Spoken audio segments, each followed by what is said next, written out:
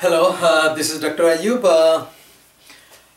Today actually I will go over the anatomy of the fallopian tube and the vagina. Yeah, in the last lecture actually I realized that I didn't go over the anatomy of the fallopian tube and the vagina. Which is very important, I believe. So let's talk about it.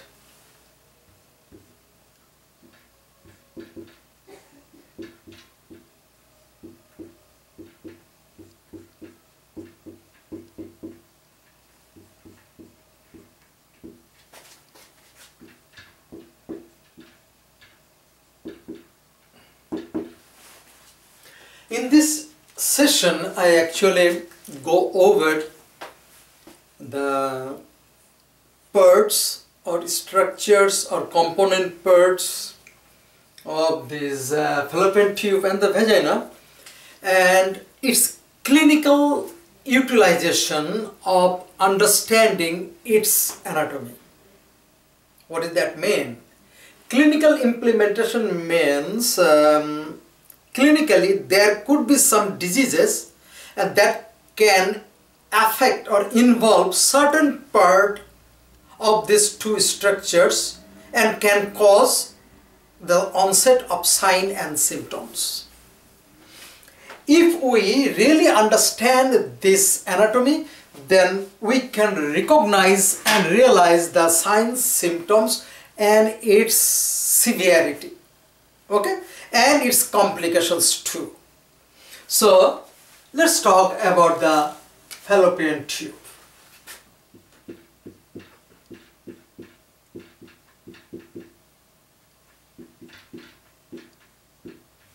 Fallopian tube, actually its name is oviduct, sulfinx or simply tube. Okay, it has three names: oviduct, sulfinx and tube.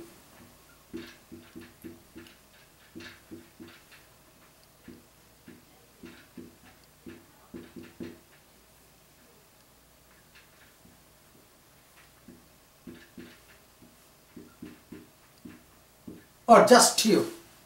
Oviduct means duct of ovary because it contains the ovum from the ovulation of the ovary. Sulfinx is another name, and and the tube because it looks like a tube, like a trumpet. Okay, so when it is well known, most of the time we use these two words: sulfinx, sulfingitis, okay, hydrosulfinx, pyosulfinx, hematosulfinx, or tube, like a tubal pregnancy, tube ligation. Okay, so that's the way we like to use these two terms. Okay, let's talk about the anatomy.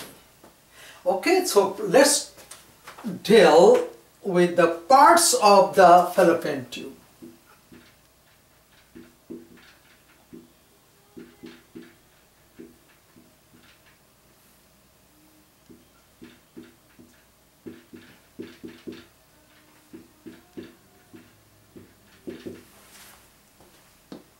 Okay, it should be A. I made a mistake.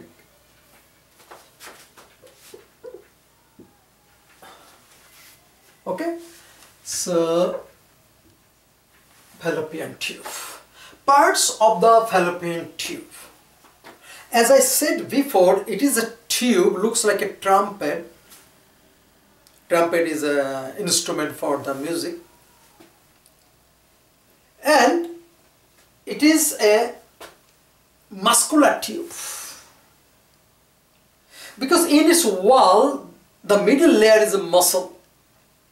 The outer layer is a serous layer, middle layer is the muscle layer, and the innermost layer is the mucus layer. And the mucus has fold and its brush border. Okay, so now What are the parts? Let me draw the fallopian tube first. Fallopian tube and its connection is very important. I will draw in one-sided, okay?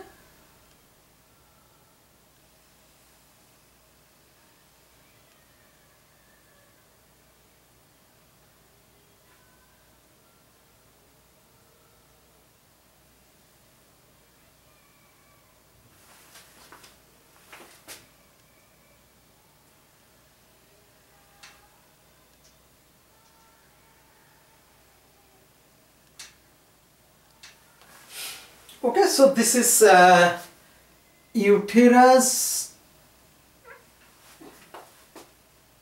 and the vagina. Okay, so this is uterus and its fundus.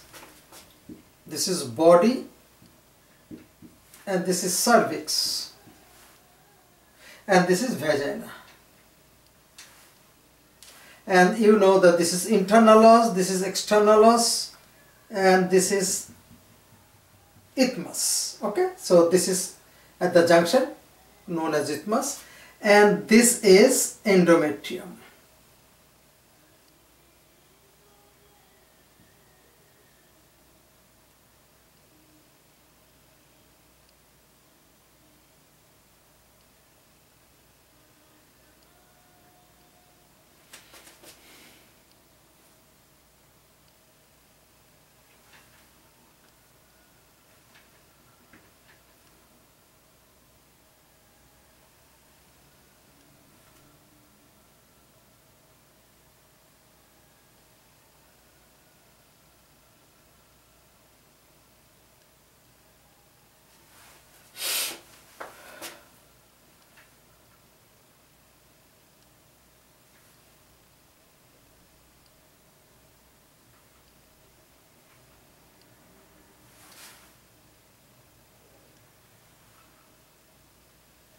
Okay, I'm drawing on both sides.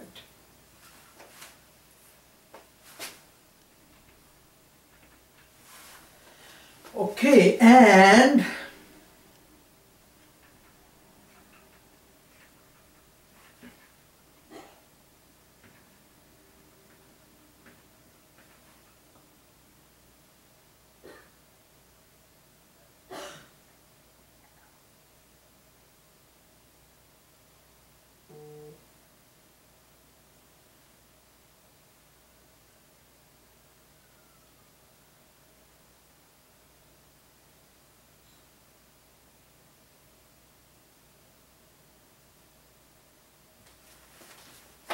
okay, so from the uterus and to the pelvic end, this is a tube-like structures, and this part from here to there, it is known as interstitial or cornual part.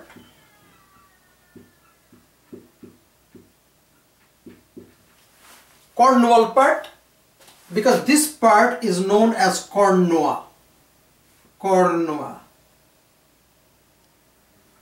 This is cornua or interstitial. Okay? Interstitial part. You need to remember.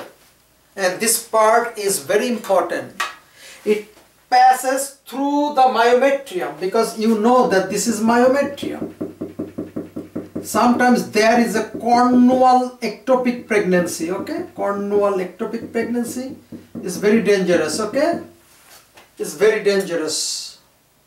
And cornual ectopic pregnancy that happens in the cornual part of the fallopian tubes. Okay, so this is cornual part, and up to this known as isthmus.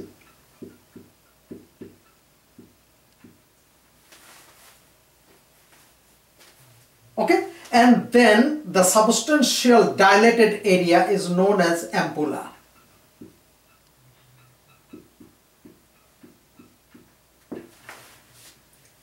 and the ring area is known as infundibulum.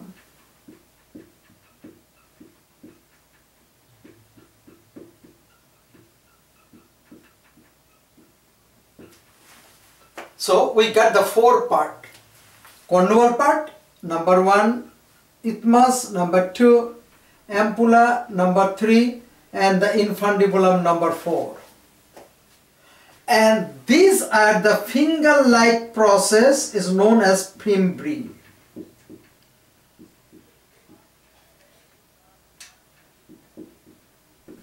Fimbriae. Okay? So this like a tentacles, and that grab the ovum after ovulation. Okay, so now if I draw another structures, that is the ovary, it will help to understand the overall concept.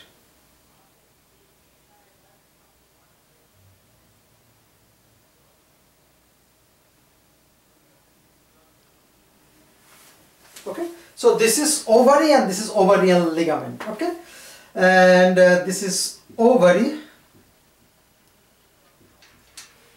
and ovary usually have the ovulation.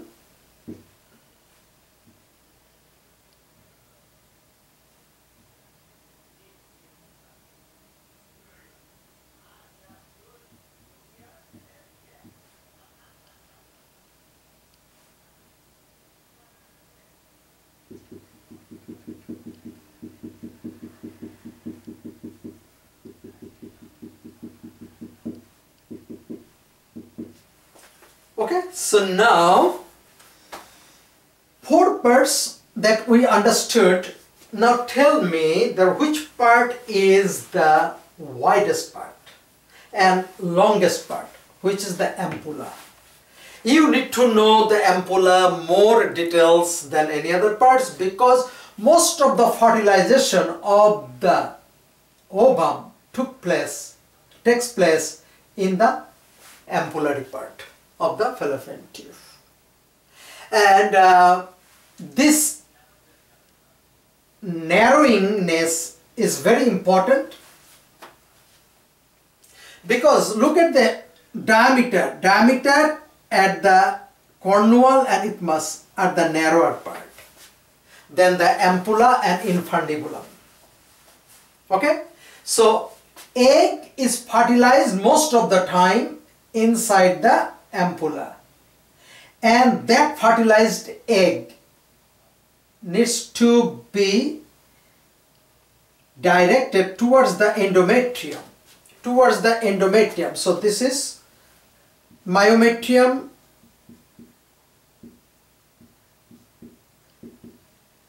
this is endometrium.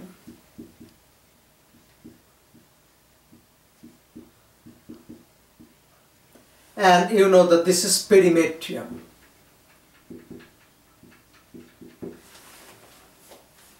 Look at the narrowness. Narrowness is towards the endometrium, and the wider part is the ampulla and infundibular part. And the fertilized egg, it has a size. Usually that size and the size of the morula are almost the same size. Morula is a cell of compact mass. Cells, multiple blastomere is in there, multiple. But the total size of the morula is the size of the fertilized egg. That we'll draw it to make you understand. And that morula is passing towards the endometrium, and it turned into a size called blastocyst. And the blastocyst size and the diameter of the cornual part must match through it. And the blastocyst will come towards the endometrium, and inside the endometrial cavity, then it will dig down into the endometrium. That is called implantation. Okay, so if any chance, if the blastocyst or morula get impact or stuck inside the fallopian tube, that is a problem. That is the problem. What can happen? It is a time sensitive growth of the fertilized egg. Every day there is a new sequence happens. By 4 to 6 days, the fertilized egg as the form of blastocyst must come into the endometrium. And by any chance, if that fertilized egg gets stuck inside the fallopian tube, and that position, it will be implanted on the wall of the fallopian tube, and that we call it tubal ectopic pregnancy. Okay, so now let's draw the layers of the fallopian tube.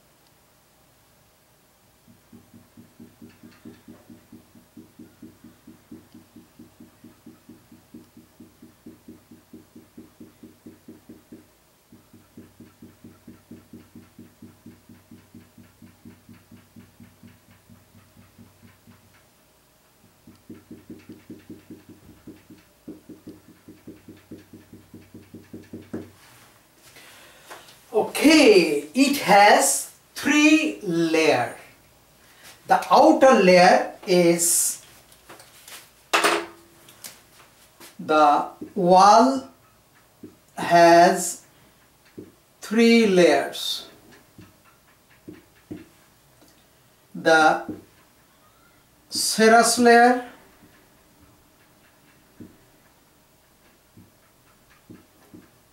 the outermost.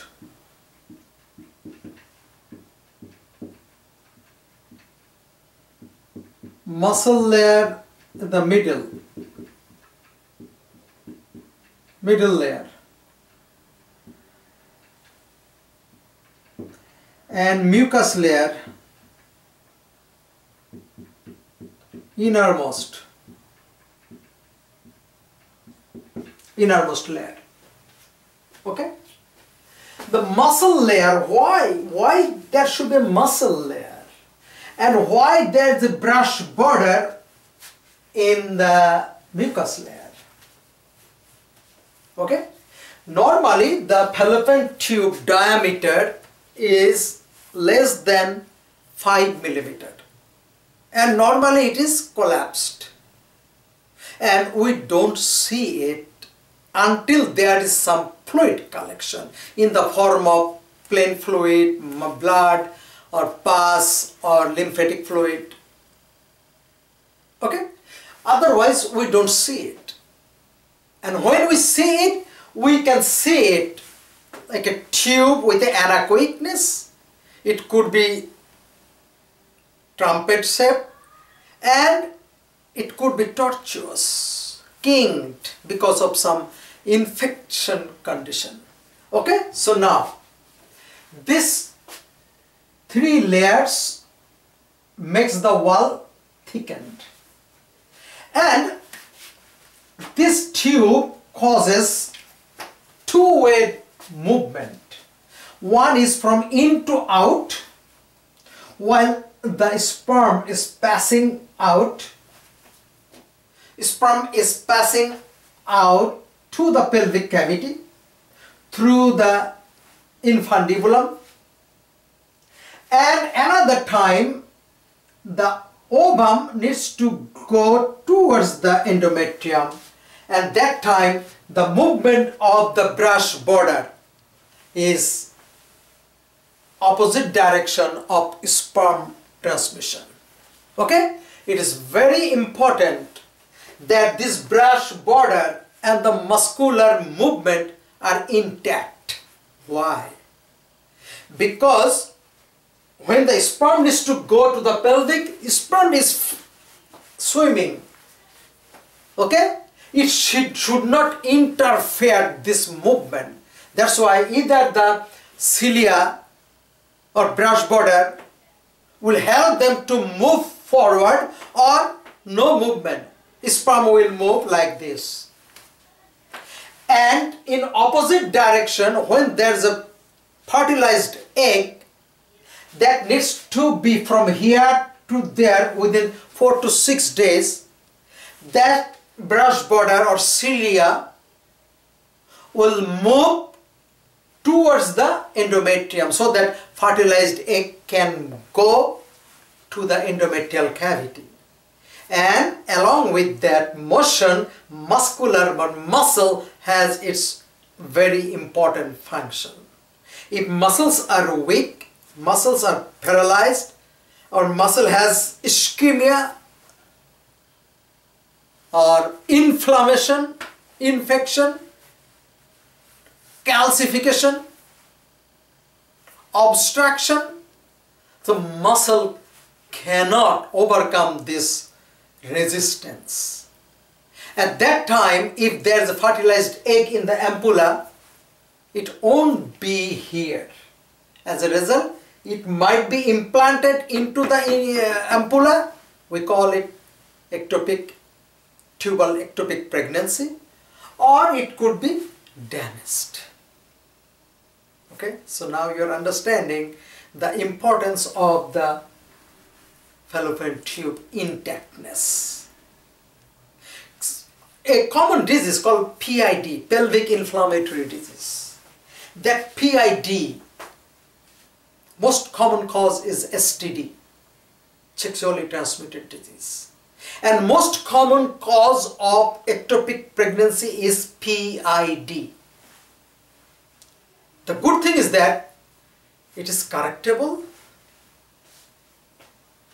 and infertility can take place with the obstruction of the fallopian tube